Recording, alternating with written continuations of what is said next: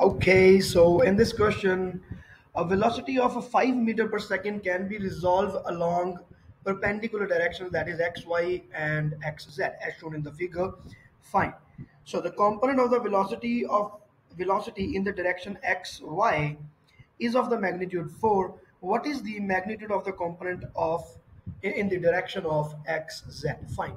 So there are two x's which are perpendicular to each other. So this angle is 90 degree, and we want to resolve this velocity vector into two.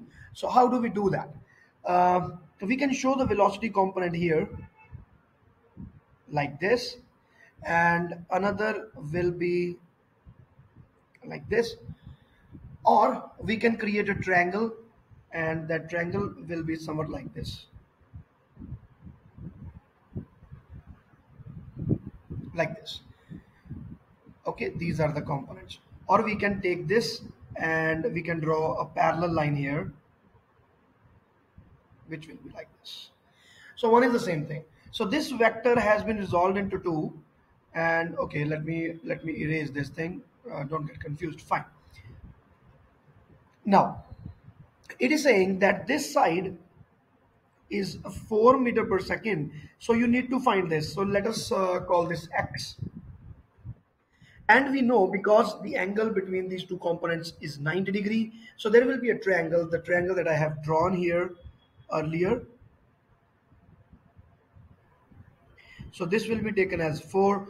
So by using the Pythagorean theorem here, x square plus 4 square is equal to 5 square. And on solving, we will find that x is coming out to be 3. And unit will be kept the same. So that will be 3 meter per second. So our answer is going to be B. Now, this triangle is a very important triangle. I tell you, this becomes one of the very famous Pythagorean triplet triangles. So this triangle is 3, 4, 5. Likewise, there are others also, like one is 12, 5, and 13.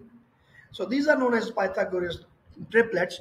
You might have studied them in mathematics in lower standards. So this triangle, which is having three sides, one is 3, 4, and 5, it is specially very important. And there are some angles also that we are told to learn. Like I can tell you this.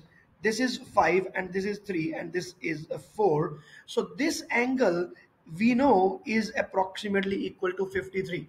One side is 5 and the base is 3, the angle is 53. That is why this is the funny part of this triangle, and so you can remember this.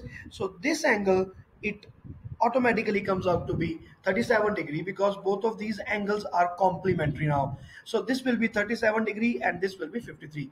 This triangle is very important, and you can just remember this triangle like that only. You would be getting these kind of questions. You can straightly take answer 3.